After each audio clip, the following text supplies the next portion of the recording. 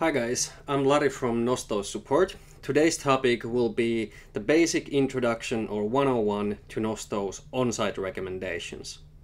So first, let's log into the Nosto admin, which I have already done. And the first step is to navigate under on-site and recommendations, where these two builder blocks or modules are hosted. So first we need to understand that Nosto's on-site recommendations consist of two separate modules. The first one will be the slots and the other one will be the templates, and we'll go through the slots first. So to understand what a slot is, let's open up one right here and have a closer look. The recommendation slot creates essentially a container block or placeholder div, which is always visible here on the bottom of the page. This will be front page -Nosto-2. And this container block, when it's present on your site, is populated with the selection of products. Let's have a look how that actually works, or actually how it works in practice. So jumping back to the dashboard, opening up my site on a preview mode. So what we have here is 1, 2, 3, 4 Nosto recommendations on the home page, which you can of course enable or disable as you see fit.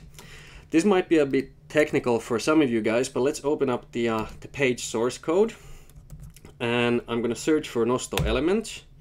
Not that one, but this one here. So you can see that there are a few container divs or container blocks on the source code, and the visible element or the recommendation itself, as here, is basically injected to this place from Nosto servers when this page is loaded in a browser.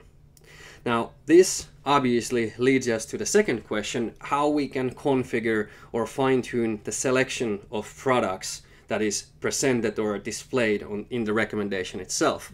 Let's have a quick look at that next. I need to go back to recommendation slot settings here. So when we browse up, this will be configurations for bestsellers and trending products. We have straightforward, easy editor tools to select the products that you want to populate in this particular element.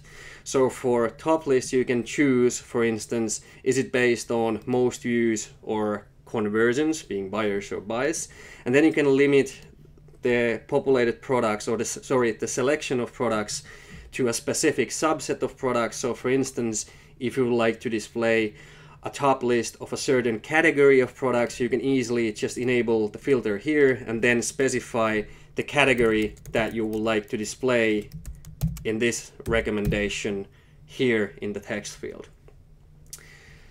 So this is pretty much how easy it is to configure the Nosto elements.